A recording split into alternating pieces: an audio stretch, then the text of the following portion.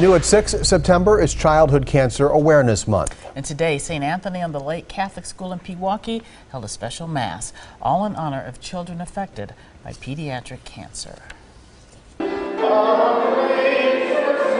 This morning, students and staff at St. Anthony on the Lake Church held their third annual Gold September Mass to honor those affected by pediatric cancer. Pink is for breast cancer awareness, obviously, and yellow, gold, is for childhood cancer. The Golden September campaign began after a little girl named Annie Bartos lost her twin brother Jack to cancer. She has decided that there was need for people to understand and to be more aware of childhood cancer. The understanding hits close to home for Catholic Memorial teacher John Burke.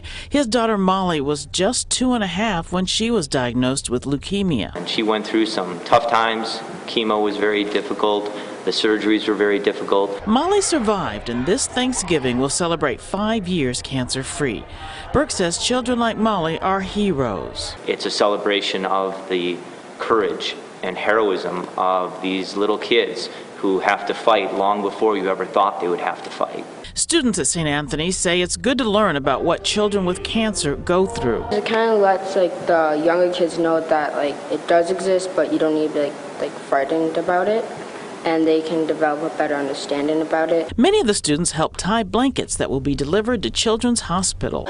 By making the blankets, by knowing that those blankets are going to go to a child at Children's Hospital who is in need. And so it's not only we're using the fear of getting sick or getting cancer, but what can we do to help one another?